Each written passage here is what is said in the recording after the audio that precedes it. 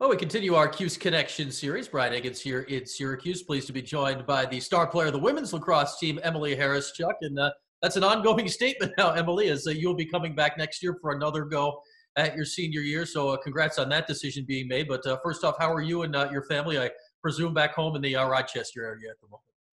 Thank you, and thank you for having me on. It's been crazy last few months, but it has been nice being home, even with all the craziness going on outside, just to take a step back and settle in. It's strange here because from where I am to where you are right now is what, hour 15 minutes, hour and a half if you're taking your time. But at the moment, there's basically no scenario which either of us would do that. That's got to be kind of weird for you, as close as you are to campus right now, where that's just not part of your life at the moment. It is. It's weird, and it stinks. It stinks not being able to jump in my truck every day and drive that hour and 15 minutes down the road. We're so close, but it absolutely stinks not being able to drive in every day and see everyone on campus. Let's sort of take this in reverse. We'll get back to how this all started now more than a month ago, I guess close to 6 weeks ago at this point, 7 weeks maybe. But it was 3 or 4 weeks into the thing where the word starts coming down that there may be a chance for people in your scenario of senior year athletically cut off early to have another chance at it. When do you remember first hearing that might be an idea? And I guess how fast did that process happen for you? Well, I think it goes back to the day the announcement was initially made when we were in Virginia that Thursday, talking with the coaching staff, just asking those questions, like, is it a possibility to even come back? Is it possible to, if the NCAA didn't come out and make the statement that they did, was there anything that I could do on my end to try to get another year back? So right from the start, it was something that was automatically in the back of my head. But luckily the announcement came out pretty soon. If anything, it might've been a little bit too early the next day, having them come out and say that they were going to grant another year of eligibility. But even after that announcement, there was still a lot of uncertainty for the following couple weeks. And thankfully they did come out again on, I want to say it was the 30th, and make that final announcement, leaving it up to the schools. And luckily we have an awesome university that was able to come through with that. So it was crazy last few weeks, a lot of uncertainty, but I'm so glad everything worked out. And you're right. From the second the NCAA said what they said, that just kind of kickstarted a very long process, right? Mm-hmm. And I think the first part of that process is you had to make a decision of if you even wanted to come back or not. Was that an easy yes for you, or what went into your mind when deciding if you wanted to try out this senior year again? I think it was definitely 100% an easy yes. But at the same time, there was a lot of still, working ongoing parts that had to be taken care of. But without a doubt, I knew that if I had the opportunity to come back again, I would do absolutely anything that I could to come back and finish what I started with the team. So being able to come back, get another year and get back on the field with my teammates just makes me so excited. Obviously, I think maybe one of the tougher parts to work your way through is not the athletic side. Yeah, you want to come back and play lacrosse, and other people want to come back and play their sport. I think that's maybe the easy part of the decision to make. But the school side of things, especially for a senior like you, is complicated. I talked to Drake Porter, I think it might have been 3 weeks ago now, and he made the same decision as you did to come back for a senior year, but he was still trying to figure out what grad program to do. Where are you at in that process of, finding what you're going to do and applying for the grad school, or had that been something you had begun already? I was in the same boat as Drake for sure. After graduation, I was hoping to go into the coaching portal and get a coaching job. So I wasn't planning on going back to school for another year. As of right now, I'm looking into the one of the certificate programs and going with that. But it was something where I wasn't thinking about it at all before any of this. Luckily, Syracuse does offer something that I think would fit into what I could use being a coach. But it was crazy thinking about applying to school again and going through that process. That's I think a similar thing that actually, speaking of Drake, that he said he was going to do too, is try to get coaching certified and stuff like that. It's got to be something too where you're a senior, like you had been thinking about, this season was big, but you knew there was a period on that. There was an end point at the end of May, one way or another. where you kind of had to readjust and you just the big picture life plans of when and where this stuff would take place for you? Yeah. The entire season, it was obviously being a senior, it's a different one. It's knowing that there is an end point. It's knowing that there is a certain amount of games left until you're done and you can't put that jersey on again. So I think going into next year, I think it would, definitely help a lot knowing that I've felt similar feelings, knowing that next year will be the end point. But I took this year step by step and knowing that I was just going to take it day by day and game by game and have the most fun with it. And when that time did come, hopefully it was end of May after we won the national championship, everything would be good and all would be happy. And you were having a huge year. I mean, that goes without saying. I mean, you were up there nationally in goals and points and any stat you might want. You guys have been having a great season, just one loss in the opening month of the year.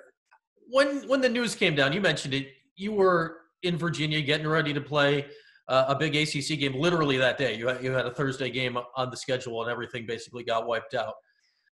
What was the emotion in the locker room with the team at the hotel at that point, trying to process, I guess, what had just happened when you're thinking the real world side of things and everything that's going on, and at the other side, your season just vanished right in front of your face at that point?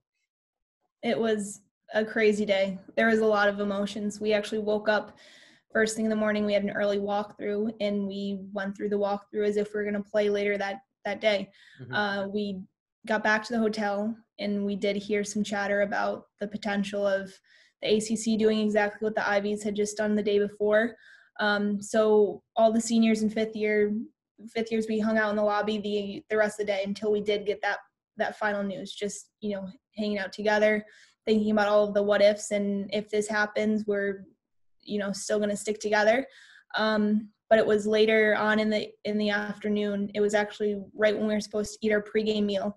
Did we go into the meeting room, and we did get the news that the ACC had suspended the rest of the season. So in that in the lobby of the hotel, as everyone waited to go in, and then in the actual meeting room, it was emotions that I hope I never have to feel again with my team. There was a lot of tears, a lot of head shaking and nerves.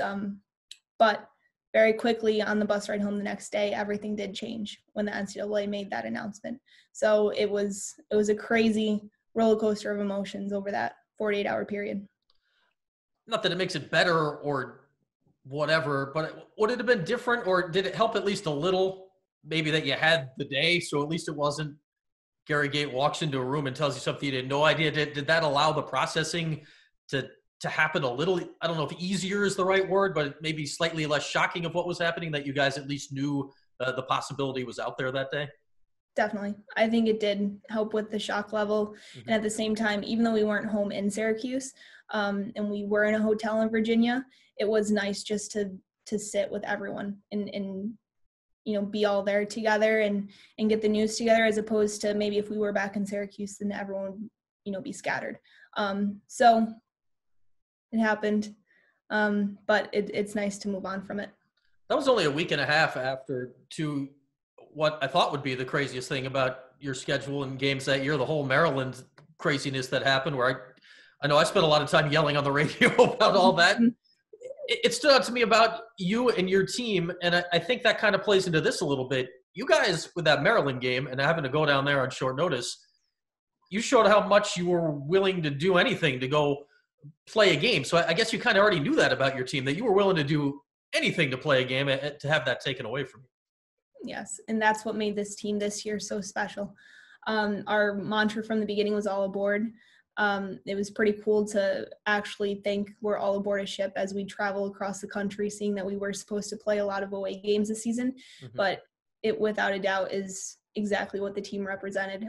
Everyone was playing for each other, and on the field, with the exception of our second game, it really showed. And then, when it came down to it, when we did get some tough news at the end in Virginia, we were all there together, still on board the ship, and it was awesome. And you said it, this season, I mean, this season turned out crazy for everybody, but had it gone on as planned, your season was going to be extremely unique unusual anyway. I mean, you must have gone into this year with a very different mindset, right? Knowing that with the dome renovations, you guys would be gone, and legitimately you were planning on being on the road pretty much every week from where you were in Virginia for the entire rest of the season. Oh yeah. And it was a lot to think about initially, but the entire senior class in the 5th years who knew that we only had 6 or 7 or 8 games left in the dome, and it was going to be cut off right then in the end of February. We had fun with it every game that we had in there, and we knew that we were going to have so much fun with traveling and being on the road for the rest of the season and taking something that some teams may not think is the best thing that could happen to the team as into something that, we were going to explode with success with. Just watching you guys, and I think this is the case with your team a lot of years, but I definitely noticed it this year even more so than normal. And you said it, how tight you guys are as a group and how much that kind of drove you. How close are you guys now still? I mean, obviously nobody's seeing each other in person, but what are the texts, the chats, the Zooms? What do you have going as a team right now that we're almost 2 months after that time where you found out what was going on in Virginia? We still have our player group chat that has to go off multiple times every day. So it's awesome to stay connected like that. But as far as, one team setting with the coaches, we do have weekly Zoom calls, which is nice to see everyone's faces and hear what they're all doing. But we're so close, and we're all best friends and sisters. So it's not like something like this could end all communication with us. If anything, it's brought us closer in talking to people who maybe we didn't talk to all the time when we were on campus, and just, the feeling of not being together is bringing us closer together now. All right, Emily, I got to ask you, how are you spending your days here? There's not a ton going on. Classes are wrapping up here, but what are you doing most of the day right now? Not too much. I'm trying to keep busy as much as I can. Luckily, I do have a gym downstairs, or a makeshift gym, so that's definitely keeping me busy. I pulled out my old backstop from about 8 years ago that I used to shoot on, now that the school's all shut down. So that's out in my front yard. So even though there's not much going on the outside, there's still stuff to keep me busy here. I have 3 other siblings that definitely keep me busy. It's been fun. All right. So you at least have somebody to do something with, right? That's got to be helpful. Yes, definitely. All right. Streaming anything right now? Netflix? Well, what's in the queue that we should be watching? I jumped on that Outer Banks bandwagon. My buddy Asa, she's really pushing for me to watch that. I tried it a few times, but definitely not Tiger King. I don't think I want to get into that. No Tiger King? I don't know. It looks like a little bit too much. Have you watched any of it yet, though? I haven't, and I probably should before I say that. But I'll say, just Emily, give it like legitimately 5 or 10 minutes, and you'll know if you. Crazy. Yeah. Like crazy. If you go 5 minutes in and don't like it, you won't like the rest of it. But if you're hooked, you'll be good. But that's the good thing. You'll know about 5 minutes in whether you want to ditch it or not. So then you'll at least know what's going on. So that's I think that's the suggestion from there. Just lastly, you mentioned you're home with your siblings, your family. How y'all doing health-wise and stir-crazy-wise and all that? How's everything out in Rochester? It sounds like what I'm hearing, it's probably about the same as things are here right now. We are all healthy. It's not too bad compared to other, parts of New York. In Syracuse, it's very similar. But it's crazy. But so we are all healthy. We're all happy, and we still love each other. But at the same time, we are going a little bit crazy. Well, I'd say that is the common story of most houses anywhere around here right now. All right, Emily, great that everything's working out as best as it can be for you in this crazy time, and that whatever it may be, we'll be seeing you back on campus in Syracuse, and looking forward to that. Thank you so much.